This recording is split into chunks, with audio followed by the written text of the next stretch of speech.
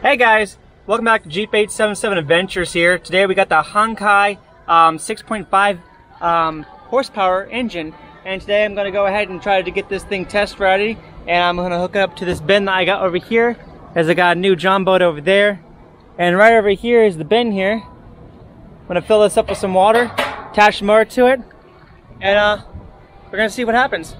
Alright guys, so I got this mounted in my bin yet. I haven't put the water in yet though, but I've just located where the oil goes. Looks like it goes right here. It comes with this little funnel, and the oil that I'm going to be using for it is what they recommend. It's the 10W30 for 4-stroke, the marine grade for marine motors.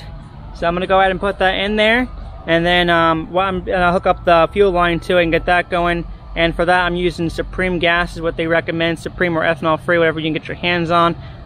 Easier to get the Supreme, so that's what we're gonna put in there. And I'm gonna try to see if I can attempt to get this thing fired up. Hey guys, I'm back now. I did take a couple of 5 good squirts of pulling the this right here. I had to give it about a good 5 primes, and then a couple pulls, and she fired her up. I got the lid on here. Right now it's on idle and the neutral. I had to turn it down a little bit lower than what they had. Everything seems to be good with it, although it did have one small damage. I'm actually in contact right now with the seller.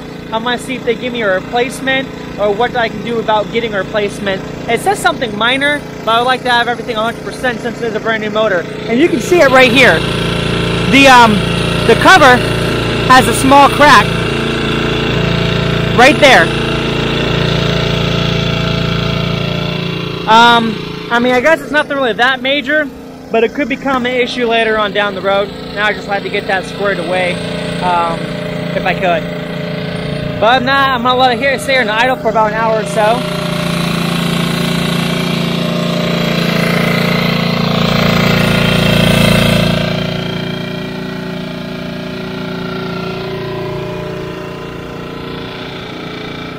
Yeah, I'll show you guys again once I get put in the first gear forward, and we'll see how it looks there.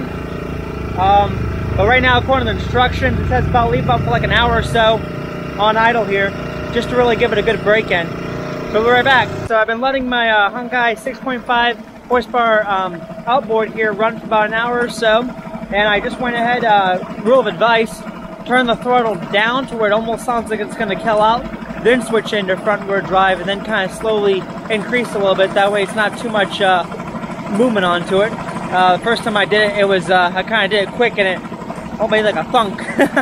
So don't do that. But this is what it looks like on pretty much a low speed. That's probably like an idle. And the frontward motion, where you pull that towards you, forward.